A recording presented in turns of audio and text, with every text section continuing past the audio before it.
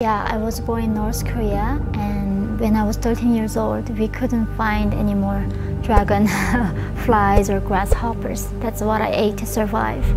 And at 13, I was looking for a bowl of rice. So my mother and I escaped to China. As soon as I arrived in China, I saw my mother being raped. And then they sold my mom into sex slavery for $65. And they sold me just over $20 because I was a virgin and child. 2 years later in China, I met missionaries from South Korea, and they told me that I could be free in South Korea. And we asked them, how do we do that? And he said, you can walk across a frozen Gobi Desert into Mongolia from China. So we did that, and by some miracle, I survived in the desert. And from Mongolia, they helped me to go to South Korea. And that's how I became free. So somehow God was looking after you. Yes. Really? He did. It's a great story.